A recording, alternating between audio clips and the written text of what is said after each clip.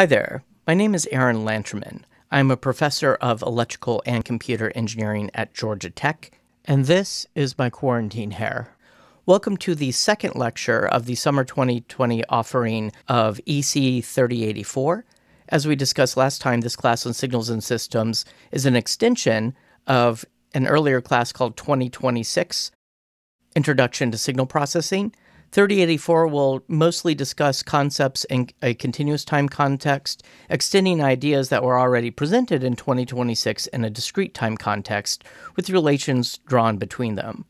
In 2026, we introduced the ideas of the unit step function and the unit impulse function, and to draw this, we use the symbol UN and the symbol delta N for the impulse, and in 3084, I will shock you with the radically different notation of writing this with a U with a T and a delta with a T using parentheses instead of square brackets. Not all textbooks do this, but the 2026 books like to use the square brackets to indicate a discrete time system, whereas it would use parentheses for continuous time signals, which is more traditional. Okay, so let's start with the unit step function. So as a review of the idea from 2026 about the discrete time signal, we defined the unit step as a function that was 0 for n less than or equal to 0. And then at 0, let's put a -1, a -2 here. We'll put a 1 here and a 2 here, etc. And then at 0, it suddenly turns on. So we'll say that it's 0 for n less than 0. And then we'll say it's 1 for n bigger than or equal to 0. And this was useful for functions that turn on at a particular point. So for instance, we would often write things like x of n is equal to sine, say, 0.2 pi n. Whereas if we don't have a un here, then this is a sinusoid for all time, but putting a un here indicates a sinusoid that starts at a particular point. If you want to indicate that you have something that starts at a particular point and then ends at a particular point, you could do something like this. So let's say we've got 0, 1, 2, and we've got a 3, 4, 5 here, and we want to indicate a function that starts at 1 and ends at 5. The way we would typically write this kind of function would be to say, okay, let's define a new x of n. I'll write u of n minus 1, because if I put the -1 here, that is like taking this function and shifting it right by 1. So this is going to create a function that starts at 1, a unit step function that starts at 1. But this one is going to keep going forever.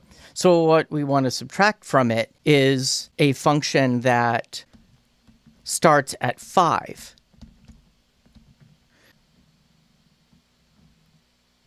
Let me actually redraw this. What I'll do is I'll erase this here. All right, so let me actually redraw this. So I'm going to draw this u function here as starting at 1.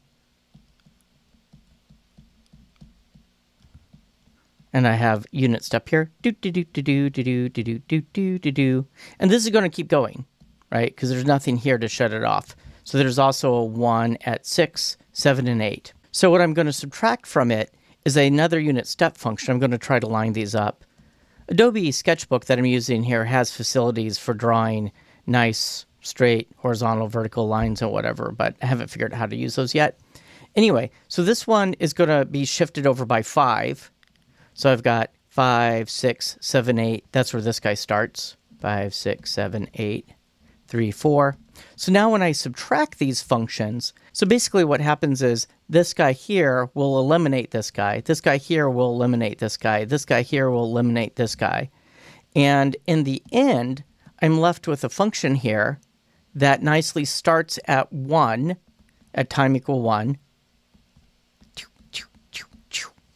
and it ends at 4. And the reason this can become confusing is notice that I've got a 5 in the formula, but the last thing I see is 4, because this 5 is where this unit step function starts and then kills that off. So I can use this to indicate things that take a particular amount of time. Now let's play another game here. So this is really a new example, and I'm emphasizing that because I'm going to hack this example here. What if this was a plus 1?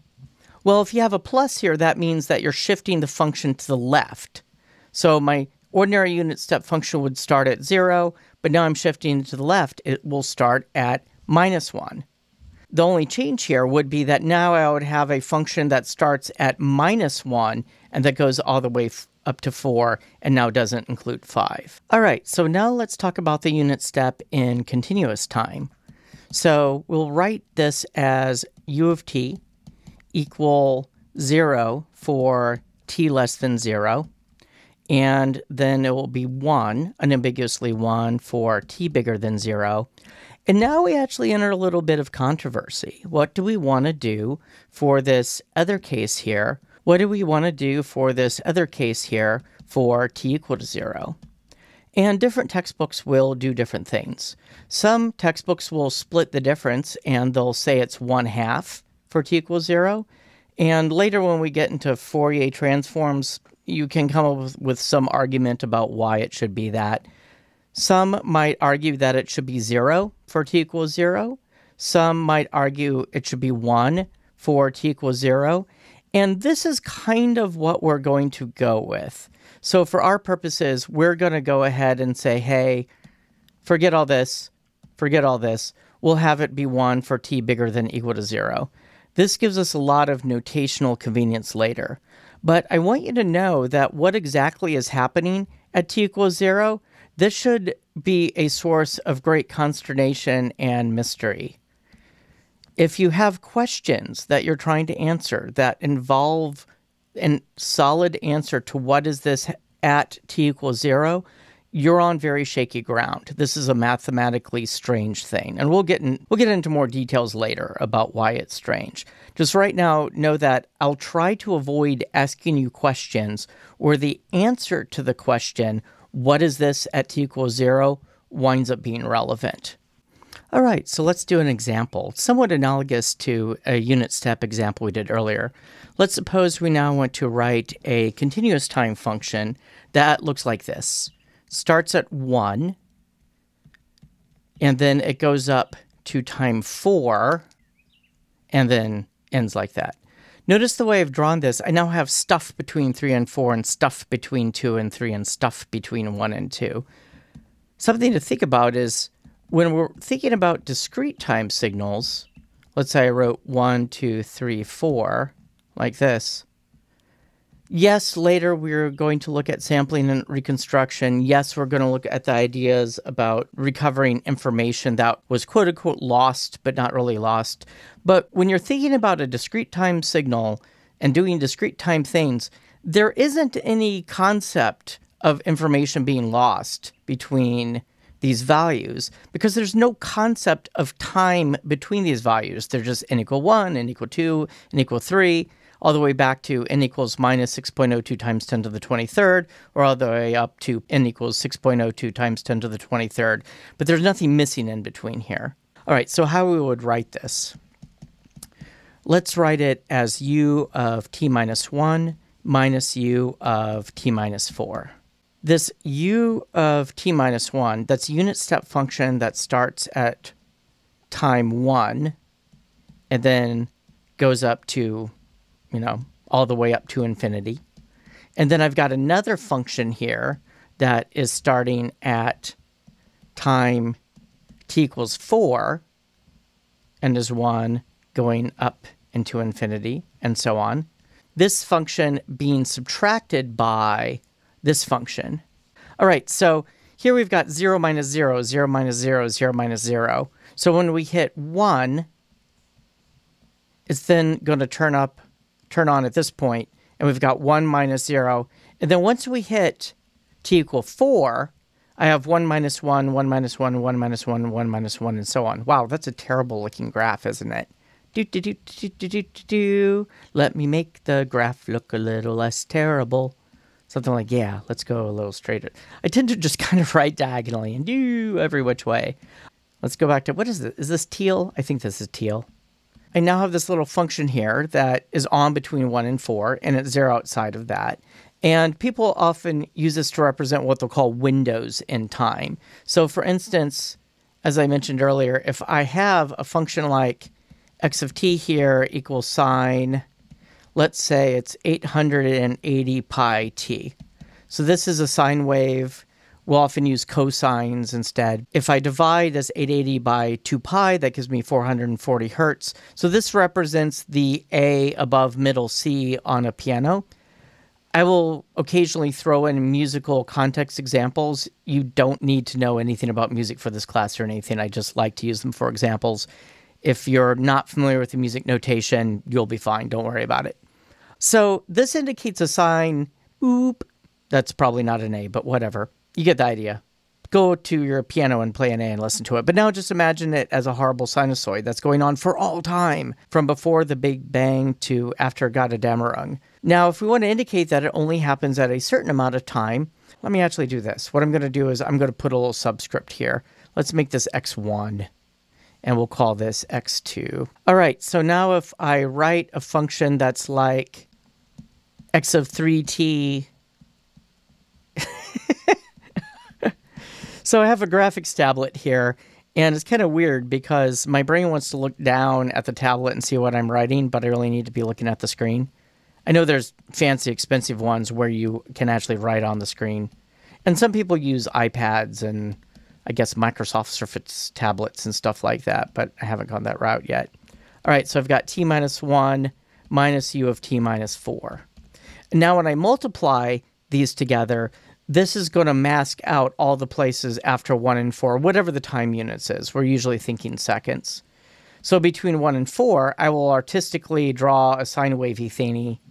Obviously, there's a lot more waves in here between 1 and 4 seconds, but then it's 0 outside of here. Another thing is this wave is probably not exactly matching the 0 crossings here. It's probably going to cut it off at some awkward spot in the sine wave. But now I can do Morse code signals. You could go do do do do do do do do, whatever that is. But now I have a way of masking out and creating longer or short signals, whatever those might be. So something that will often trip people up when they're moving from a discrete time unit step to a continuous time unit step is what happens at the end when you're trying to indicate one of these functions that shuts off. So say I've got u of n minus u of n minus 3, and up here I've got, or down here, sorry, I have u of t minus u of t minus 3. In this case, I'll have a function that starts at t equals 0. I've got another function that starts at t equals 3, and when I subtract them, I'll get a function that starts at t equals 0, 1, 2, 3, and goes all the way up to 3. 0, 1, 2, 3, like so. When we're doing the discrete time thing here, let's plot out what that looks like. So I've got doot, doot, doot, doot, forever. This is forever down here, and this is forever down here. I've got 0, 1, 2, 3. All right, so I have 0, 1, 2, 3. And now when I subtract something from that starts at 3 here, doot, doot, here's 2, here's 3. Doot, doot, doot, doot, doot. Then, oh, let's see if I can actually move stuff down. So what I'm going to try to do is I'm going to try to grab this section. Oh, that's kind of slick. Okay, so I can move it down like that. When I subtract these two things, and this guy kills off this guy, or I should say this guy kills off that guy, I have a function here in discrete time that's going from 1 and 2. And what confuses people is looking at the endpoints. When you're doing something in the discrete time domain, this element here, this 3, that's where it's 0 again. So the 3 gives me a function that is 1 up until 2. Whereas here, there's all this stuff going on between 2 and 3, and that indeed show up. So that's a little difference between these discrete time and continuous time versions of what's fundamentally the same idea. Again, there's no concept of an n between 2 and 3 here. There, n equals 2 or n equals 3, but it's not something in between, whereas here is I have all of this stuff. But again, we're going to really, really work hard to avoid asking questions about what's happening at the endpoints here exactly. Although it does come up, particularly when we look at the one-sided, aka unilateral Laplace transform. So if you think about that example we just did, x of t is equal to u of t minus u of t minus 3. There's nothing magical about the fact that this was an integer here. We're now in continuous time. These time points that we're shifting to can be whatever. So if I wanted to indicate a function that, say, went between, oh, this is kind of terrible, say went between minus 1.5 all the way up to, say maybe there's a point here that's like 3.75. This is terribly drawn, but you get the idea. So I've got a function that's going kind of like this. Well, I can go ahead and write that. I'll have a new function. Maybe we'll call this 1 and this one 2. Quite often I'll make a series of functions all called x that are meant to be different things when I'm just improvising examples like this. So here I have t plus 1.5, right, because this is to the left of 0. And then I'll have minus u of t minus 3.75, like so. Okay, so most of the functions we've been looking at so far are not terribly interesting. Let's try doing something that's marginally more interesting. So let's say we wanted to make something like a pyramid kind of shape that went from 0 up to 2 and then drifted back down with, say, the same slope. So here we might use something like a ramp function. So what I'll do is I'll write x of t is equal to t ut. So by itself, this ramp function will be 0 up till 0. And then once it hits t equals 0, it will start sloping up with a slope of 1. All right, so that will get us this part of the function. And we now need to go back down the other direction. Now, you might be tempted to do this, and this is not the thing you want to do. So I'm going to use red as the bad color. This is the color we do not speak of. What movie was that? Was that The Village? What we want to do is we want to have something that's going back down the other direction. So you might say, well, let me subtract now. This shifted a bit. So what I'll do is, instead of u of t minus 2, I'll need to shift everything. So I'll write, no, this doesn't actually work. Let me emphasize that. I'm just showing you what's going to go wrong with this bad color. All right, so I've got t minus 2, u of t minus 2. So what would this do? Well, this will have a slope going down with a slope of minus 1 that starts at 2, and it's going to be 0 up until that part. But notice this doesn't quite do what I want, because here it's sloping up with a slope of 1, and certainly this is going to slope down with a slope of 1. But when I add these together, if we think about what's happening here, if I were to superimpose that there, this cancels out the sloping action, but it's already gotten up to 2 at that point. So this strategy doesn't do what I want. It winds up doing something like this. And so that is so problematic. I'm going to see how much I can use my undo feature. Undo, undo, undo, undo, do, do, do, do, undoing. We're hitting Control Z to see how far back the Control Z. Look at that. Yeah. Oh, we undid all the evil. And now we are saved. All right. So what am I going to do here? Now, I'm actually going to subtract twice that. Because now I'll have basically minus 1 blah, blah, blah, that gives me that original, it cancels out the slope. But then I'll have another one here to actually get the slope going the other direction. But I'm not quite done yet. This approach will have me going down this direction ad infinitum. That's not something I want to do. So let me Control Z that. We need something to happen at 4. Well, it's going down this direction. And I might say, oh, well, let's just add 2 t minus 2, but no, that's not going to be what we want because we don't want it to start sloping back upward again. That's not something we want. I'm really getting excited about using the Control Z here as a narrative structure. All right, it's going down this direction. I want to add a ramp going up to cancel that ramp that's going down. So I'll have another ramp function here that this time starts at t equal 4, and it's going to go do up here with a slope of 1. And now what that's going to do is it will cancel the slope that's going down this way. It will cancel it out. So that will indeed give me the straight line I want at that point. That's how you make a little pyramid. Suppose for a second we wanted to do a different example. So I'm going to say different. Here's a different example. What if we don't want a 2 up here? What if we actually want this to be a 1? Well, then I would just divide everything here by 2. So this would turn into a half. I would have a half down here. And the 2 here, I would scratch that out.